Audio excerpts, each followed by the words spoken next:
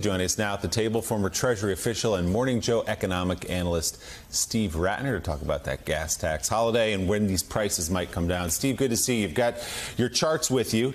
I take it you're not as excited as the White House might be about this gas tax holiday. I'm having a hard time finding anybody who's excited as excited as the White House is about this gas tax holiday. They may not be as excited about that. Deep down, if you gave them truth serum, I'm not sure how excited they would be.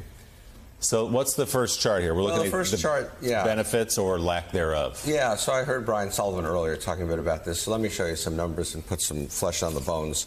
The average American adult uses 1.8 gallons of gasoline per day.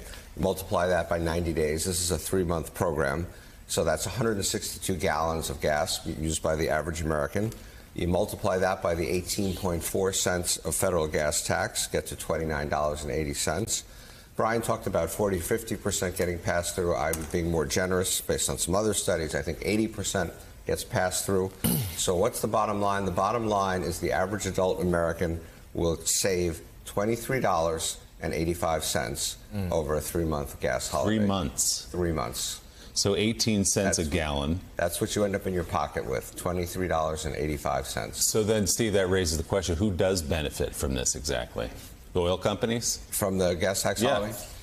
Well, it's just, if you look at the next chart, you'll see that basically when you get into what constitutes the price of a gallon of gas at the pump, you'll see that the vast majority of the cost is the crude oil. And the rest of this is important, but not nearly as important as the crude oil. Now, the president talked yesterday about refining capacity and the problem of the refiners not refining enough gas, and he sent them letters, and he's having a meeting, or Jennifer Granholm is having a meeting. But you can see, in fact, if you look at that little red circle in the upper right corner of the chart on the left, that profit margins for the refiners have gone up. Well, why have profit margins for the refiners gone up? Because if you look at the chart on the right, our refining capacity has gone down. 5 refineries have shut in America since the pandemic hit for a variety of different reasons. And the rest of the ones that are left are running at full capacity. And so in that kind of a scenario, the refiners are going to make a bit more money. But as you can see, relative to every other piece of the puzzle here, it's not a lot. Now, the president also talked yesterday about invoking the Defense Production Act.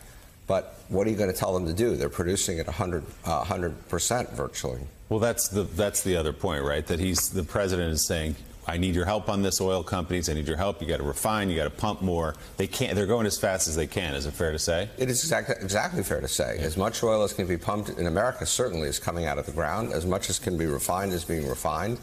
And this is simply a supply problem. So let's talk about these big prices and consumption, what a high gas price does to people and what impact that has more broadly on inflation. So that's the yin and the yang of this, that if you have lower gas prices, people drive more, and that creates inflation, drives prices back up. And you can actually see a real-world example here. The dotted line at the top is 2019 gas usage, a fairly typical year before the pandemic. I didn't include 2020 because obviously the pandemic was hitting. But then if you look at 2022, which is the darker blue line, 2021, which is the turquoise line, you can see that it was recovering, almost got to the dotted black line. But the line below it, the darker blue line, that's this year. We're actually using less gasoline this year than we did last year, even though we're still recovering from a pandemic, because prices have an effect and they discourage consumption. And that's the yin and the yang of this thing. So, Claire, obviously the White House wants to be seen as doing everything it can about gas prices and inflation, so this may be more symbolic than anything else. What do you make of the concept of the gas tax holiday and the tepid support, let's call it that, even from Democrats? Well, I worry that the White House isn't focused as they should be on projecting strength. And whether it is a good idea or a bad idea, what is really bad is when a president announces a program and his own party is not fully behind him. So I say there's a political misstep here because it makes the president look weak. And he's already got a strength. Is he exuding enough strength? I mean, Americans want a strong president, and so this is bad for him. It's a little bit like how they try to clean up on aisle 5 when he has a gaffe and say, well, he didn't really mean that. They should not do that. They should let him say what he's going to say. I have a question for you, though, Steve. Why can't those 5 refineries gear back up again? Why can't we why can't Jennifer Granholm today say, or the president say, no refineries can be shut down right now in America, because it would help more than the gas tax holiday? Sure. The problem is that of the 5, one had a fire, one had some kind of explosion. You cannot simply, these are not simply things you can turn on like a car. It takes months, it costs tens or hundreds of millions of dollars. And by the way, this is again a little bit of the schizophrenia. We've been discouraging oil companies from maintaining refineries or opening new ones because we're theoretically in a transition away from gasoline.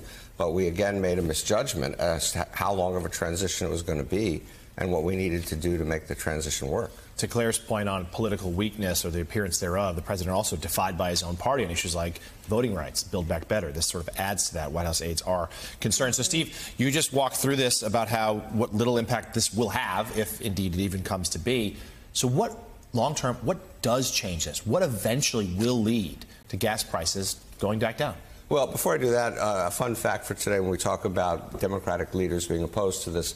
In 2008, Barack Obama called it a gimmick when it was proposed during his campaign by his opponent. Look, unfortunately, we're just in a tough place. We had this explosion in demand due to the pandemic. People are out there, they're buying things. It's created inflation. And the only way to reduce inflation is to reduce demand, usage, whatever you want to call it. And so Jay Powell testified yesterday, the chairman of the Federal Reserve, that a recession is not impossible. I think most of us think a recession is somewhere between likely and inevitable.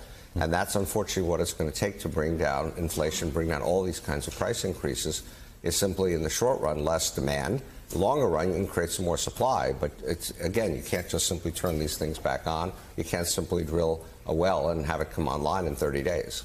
As Jonathan says, we'll see if this gas tax holiday even comes to pass. That's still an open question. Steve Rattner with his world-famous charts. Steve, great to see you as always. Nice. Thanks.